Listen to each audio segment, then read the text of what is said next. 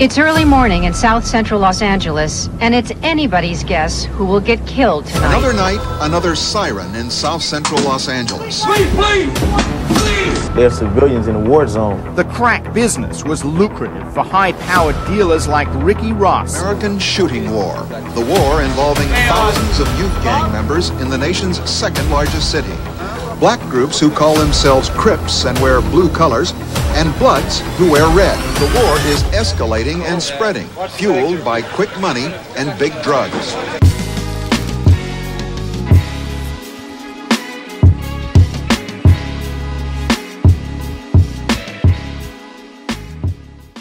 South Central Los Angeles has been depicted in Hollywood for decades.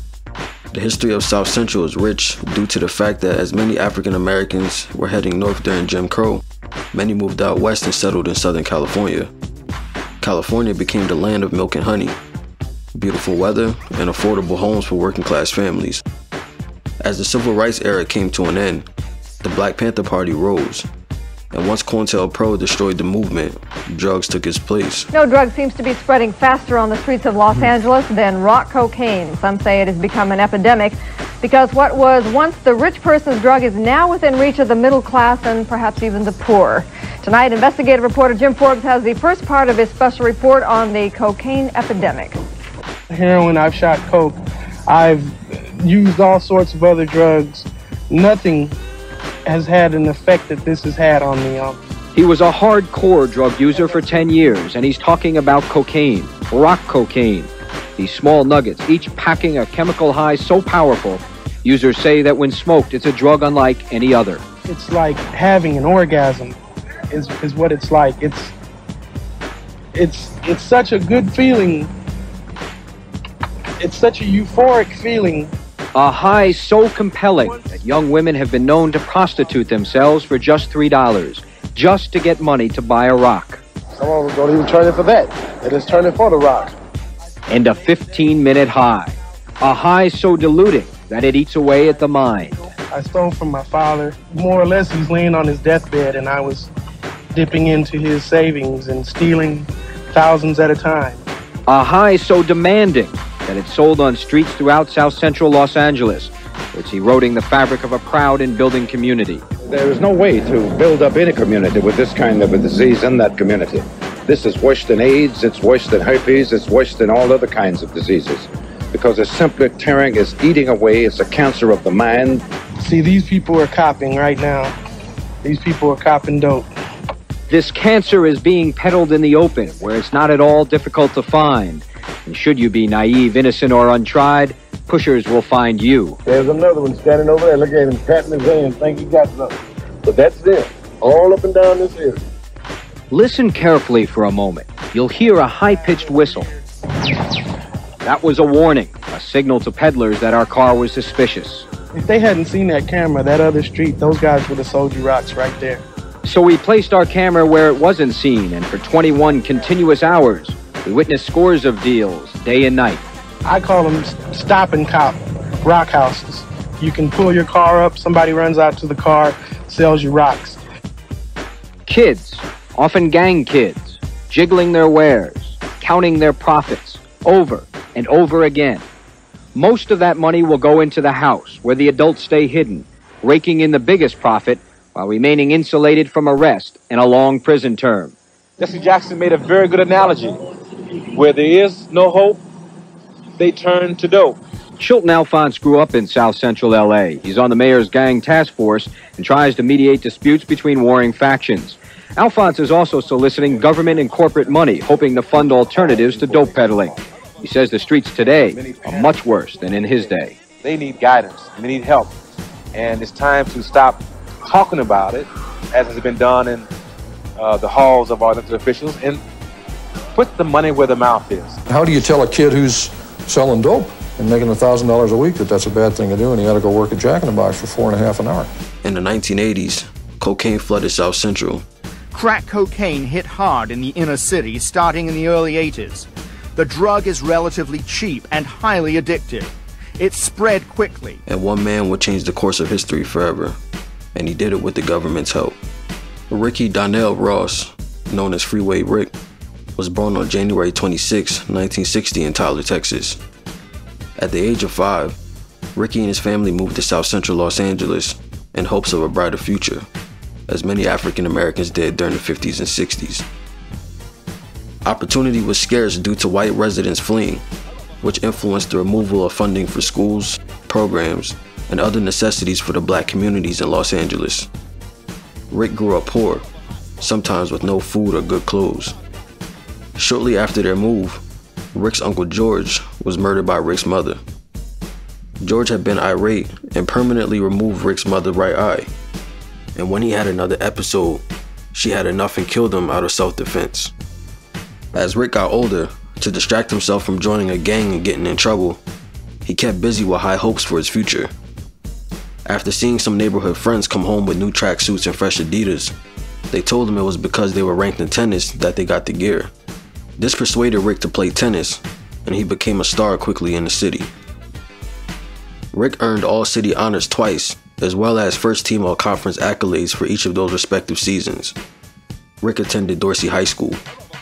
Scholarships began coming in for Rick, but there was a problem. He was illiterate. Since Rick couldn't go to school, he started working and hustling on his own. He had an interest in cars and worked with chop shops. A friend introduced him to cocaine and told him it would be the next best thing. The friend let Ricky take $50 worth, which he ended up losing due to another friend ripping him off. One day while playing tennis with a former teacher, Mr. Fisher, Fisher asked Rick what he was up to, and Rick told him he was getting into the cocaine business. Fisher told him, "I got some hookups for you." Rick was introduced to Julio Zavala, a Nicaraguan who provided aid to the Contras by selling cocaine. The US at the time were aiding Contras during the Reagan administration, because they were at war with the Sandinistas. Zavala took a liking to Rick because of his intelligence. He was also impressed with his clientele, and they started off with a few ounces. A few ounces turned into a few kilos fast. Rick moved up quickly because of his disgust to use drugs and his focus. As he elevated, he went through different plugs, until he met Danilo Blandon. This changed everything. This is when he became Freeway Rick. Danilo Blandon was a formerly educated man from Nicaragua as well, with access to large amounts of cocaine. When he and Rick started off doing business, they would park across the street and signal each other when the coast was clear. After that, they found a secure location.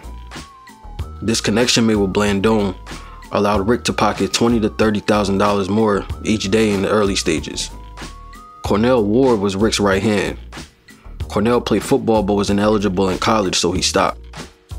After seeing Rick in passing one day, he took his $1,800 refund check and bought himself into the game.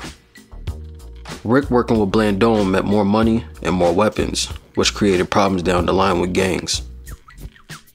Frogman dove into the San Francisco Bay and found 400 pounds of cocaine, which was the first case to tie Contras with selling narcotics. Zavala was one of the men arrested due to those findings. Blandon was involved as well. Zavala was handed 10 years in prison and Blandon was freed. Blandon, at the time unknown to his associates, was an asset for the CIA in aiding the Contras after Congress voted to stop providing aid in Nicaragua. Reagan said as long as he has breath in his body, he will help the Contras, and even referred to himself as a representation. This happened on my watch. Let's start with the part that is the most controversial. A few months ago, I told the American people I did not trade arms for hostages. My heart and my best intentions still tell me that's true, but the facts and the evidence tell me it is not. As the Tower Board reported, what began as a strategic opening to Iran deteriorated in its implementation into trading arms for hostages. This runs counter to my own beliefs, to administration policy, and to the original strategy we had in mind. There are reasons why it happened, but no excuses. It was a mistake. Rick and the Freeway Boys became millionaires overnight. Rick began making $1 million to $3 million a day, all while maintaining a low profile in LA. At our heyday, as much as maybe $1 million a day, $2 million a day sometimes, maybe more, a few days. This wasn't every day though. Right. It was like we had days that. That's how much you were taking in. Right, in one day. Ross says he complained to his supplier, Danilo Blandan, that he had difficulty counting all the money. So eventually he bought us a money machine, you know, and he brought it over to us. And it eased the pain, you know, a lot. But eventually it even got too much for one money machine. We wound up getting 3 money machines to count it. Because one money machine would just be running, and then we'd have money stacked. And we had people that all they would do all day was count money. His diplomatic attitude allowed him to mingle and create relationships in many spaces outside of South Central. As Rick continued to grow in notoriety, the LA County Sheriff's Department opened an investigation on him. They wanted to know where he got his cocaine from. Blandon was fully invested into providing as much cocaine as Rick needed to make the crack, which at the time was Ready Rock. When Blandon was approached by an officer, his security and associate was a member of the CIA and told the officer, "You're not supposed to be here." The investigation focused itself on Rick.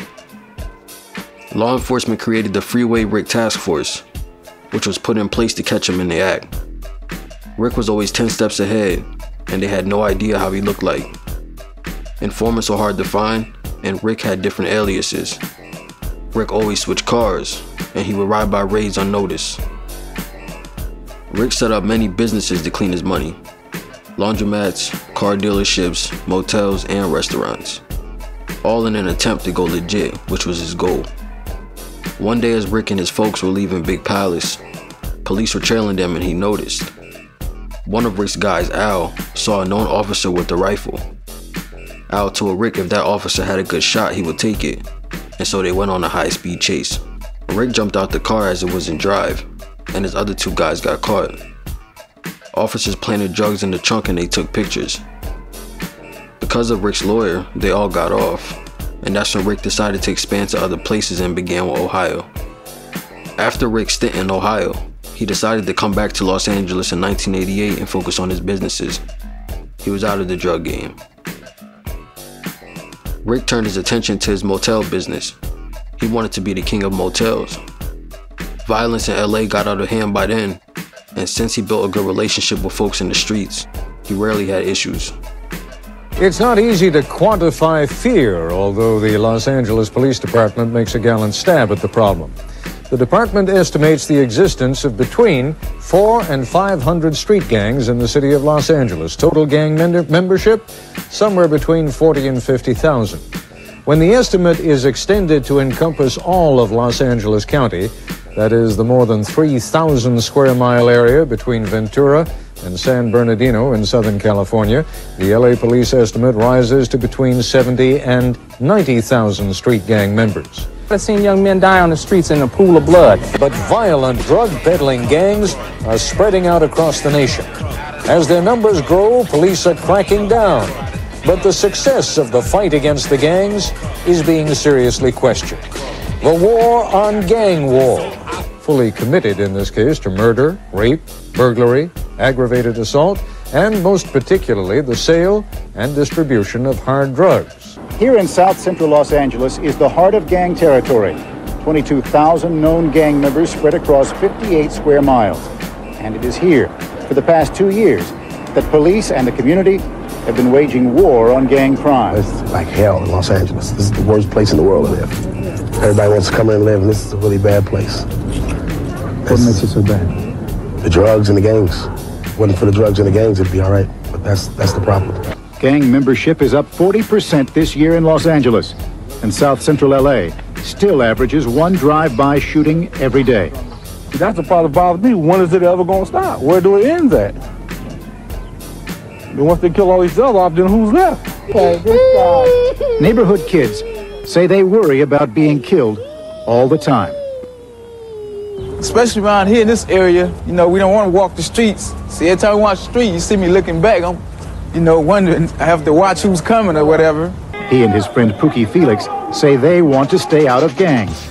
But the only safety they can find is in guns. I got me a sawed-off 410, sawed-off 12, got a 357, and a 4.5. We don't have guns for drive-by. We have guns for somebody ignorant who want to try something, and we just have to, you know, let loose on them. Mainly, we hate, you know, doing it to our people, but They asked for it, so it's got to be done. I had guns put on me numerous of times, had my money taken and my meal tickets, and I found sanctuary with the gangs in my neighborhood because the school I went to was out of my neighborhood. And then from there on, it just got more deeply involved with the murders and robberies and forth on. That's what gangbanging is all about. It's about going back to another neighborhood, shooting, or just making it known that your neighborhood do exist. And if I can't get a gun, it's people in the neighborhood that has one. So like if my gun was taken from the police, I always can get one from somewhere else within my neighborhood and carry on with what I was planning to do in the first place, or someone else to do it for me. I have fired off a gun at numerous of people's. I haven't stuck around to see if they died or not, but most likely I have. All the friends that I grew up with as a kid, like coming up before I get in elementary, playing like with the G.I. Joe dolls and Legos and Hot Wheel cars. Friends I really grew up with that was from my neighborhood, all of them is dead right now. All the friends I'm hanging around with now just moved in the neighborhood or I met them recently. All my friends is dead. Many gang members make it to 30? If they locked up in jail for the rest of their life, they probably could. People that's not in gangs, it's like they're civilians in a war zone. So they're more terrified, just as I am, walking down the street when I know I'm out in my neighborhood. I'm about as scared as just people that's not into gangs, because your only sanctuary is your neighborhood. You never think about tomorrow, it's just today. That's the way you grow up thinking in the neighborhood, because you lose your values of what life is really all about. So you just get your money right there and you have a lot of money. You spend it on girls, buy jewelry, fast cars, more drugs to keep spending money when you have to. Then you get raided, busted by the police or something, and then that's took and you have to start all over again. And then you're having so much fun in the neighborhood. It's like a game, you know, it's like so much excitement. It's like going to like Magic Mountain and getting on Colossus or something. It's just fun, and it's hard to get out. Once you get caught up in it, you lose yourself off in the game. Receiving calls from literally all over the western United States saying, we have got gangbangers from your city and our city, and they're selling cocaine like it's going out of style. Police say the drugs and violence are being spread to other cities, chiefly by two long-standing rivals in the Los Angeles youth gang scene. Black groups who call themselves Crips and wear blue colors, and Bloods who wear red. Youth gangs, primarily black and Hispanic, are setting records this year. More than 160 gang-related killings in the Los Angeles area alone. People dying over nothing, man.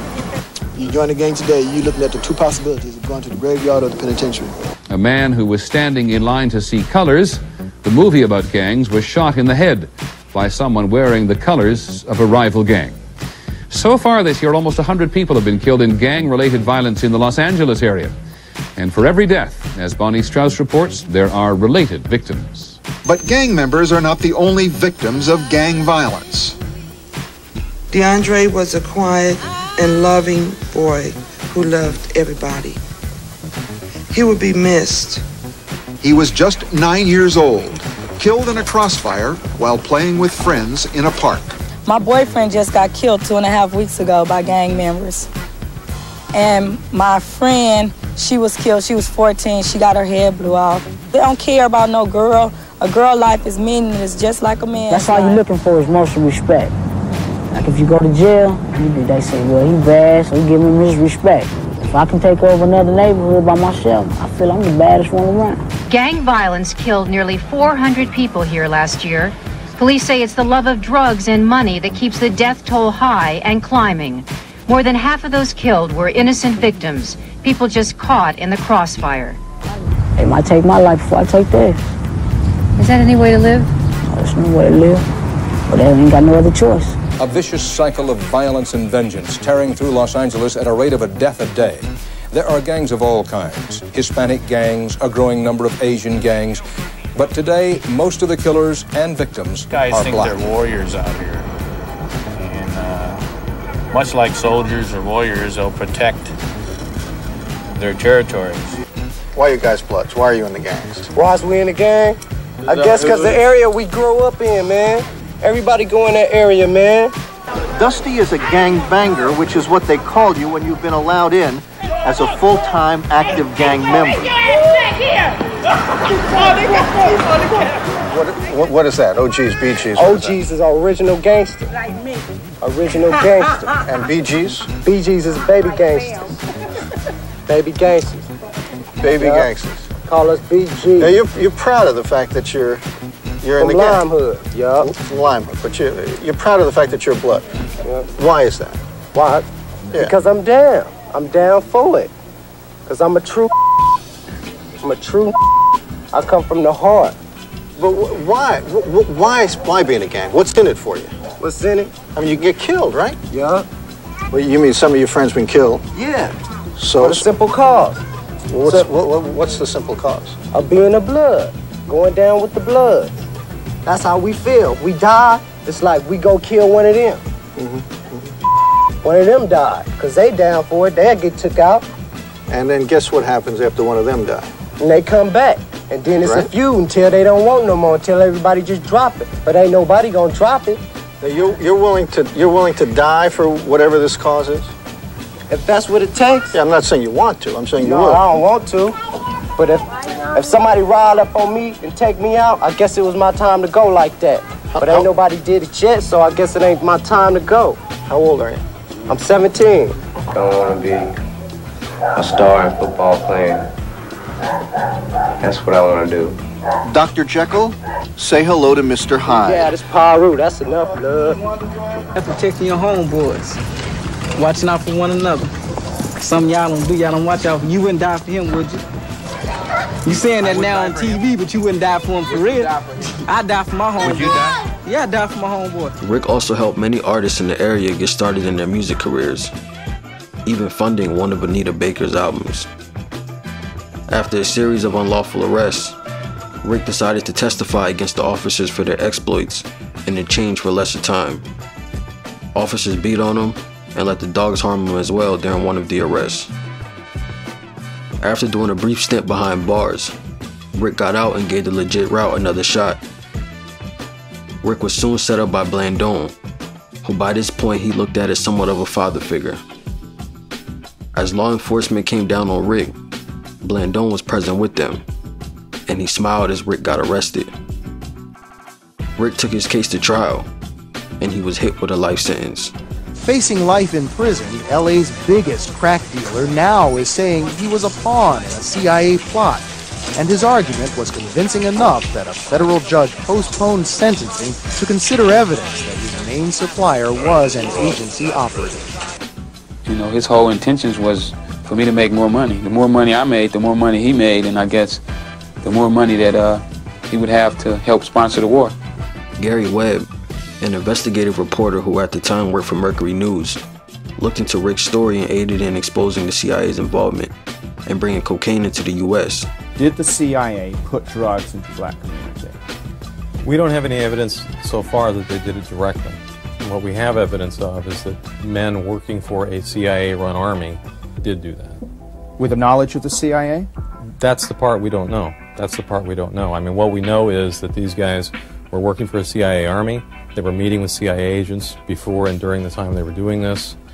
What happens from there is sort of where we ran into the wall of national security. A former Los Angeles police narcotics detective, and I work South Central Los Angeles, and I will tell you, Director Deutsch, that the agency has dealt drugs throughout this country for a long time. About charges that the CIA introduced crack cocaine into South Central Los Angeles in the mid-1980s. It is an appalling charge. It is an appalling charge that goes to the heart of this country. It is a charge that cannot go unanswered. Deutsch pledged a thorough investigation. His extraordinary public relations mission to Watts came in response to a public outcry over a report by a California paper, the San Jose Mercury News. The three-part series, Dark Alliance, appeared in August on the internet as well as in print. Although the articles drew criticism by several major newspapers, they raised a firestorm of outrage and prompted official inquiries. The newspaper asserted that members of the CIA's army in Nicaragua helped spark a crack cocaine explosion in urban America in the 1980s. The report said two Nicaraguans, Danilo Blandon and Norwin Meneses, sold tons of cocaine to Los Angeles drug dealer Rick Ross. The article said Blandon and Meneses funneled millions of dollars in profits to CIA-backed rebels fighting the leftist Sandinista government in Nicaragua. The articles showed no direct link to the CIA, but did include a photograph of Meneses on the right with Adolfo Calero in the center, a leader in the CIA-funded rebel army known as the Contras. Even without hard evidence connecting the CIA with drug dealing, many have accepted that conclusion. A standing room-only crowd of about 1,500 attended a forum on the subject in September. LA Congresswoman Maxine Waters was one of the organizers. Now, there are people who will say, well, Ms. Waters, maybe the CIA wasn't directly involved. Maybe it was just the people from Nicaragua and other places who were kind of CIA connected. Maybe they just turned their heads. Maybe they just kind of blinked and said, well, it doesn't make any difference. Whether they delivered the kilo themselves or they turned their heads while somebody else delivered it, they're just as guilty. We're here today to put a face on our outrage and our disappointment in what we know is a government ploy and a setup to decimate our community. The answer you get to the questions you ask depends totally on how you frame the question. If you ask the question, did the CIA sell drugs in the black neighborhoods of Los Angeles to finance the Contra War, the answer will be a categorical no. Now, having said that, we have to go back to what is true. And what is true is the policymakers absolutely closed their eyes to the criminal behavior of our allies and supporters in that war. The policymakers ignored their drug dealing, their stealing, and their human rights violations. That there has been a connection made between the government, the CIA, and its involvement in drug trafficking to support the Contras. CIA knowingly and intentionally did what amount to pump crack cocaine into Los Angeles to help fund rebels in Nicaragua. Whether or not these claims prove true, the anger they produced is very real. So when LA's black citizens heard of the San Jose Mercury News reports claiming CIA-backed Contras opened the first pipeline for Colombian cocaine to their communities, their first reaction, shock. Their second, anger. You want to know why black people don't believe in the government? Because we know what the government is capable of. My God, my God. What's next?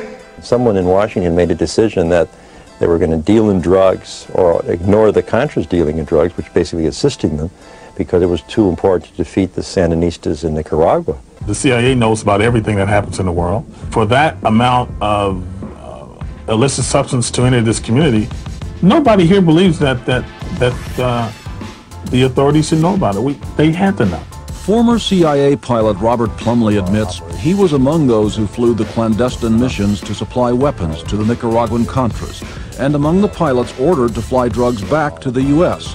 Orders, Plumley says, came not from CIA headquarters, but from individuals acting on their own. Former drug enforcement agent said that from 1986 until he retired in 1992, he documented evidence that the CIA participated in cocaine distribution to Los Angeles gangs. The CIA and the DEA knew that the Contra pilots were involved in narcotics trafficking. We are not the problem. The problem is, how do the drugs get in the community from the start?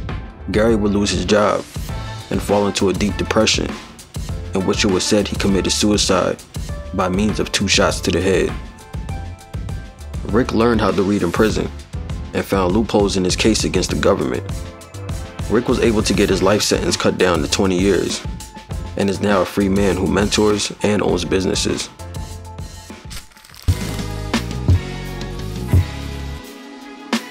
Hit the subscribe button and follow my social media accounts on Twitter and Instagram. Thanks for watching.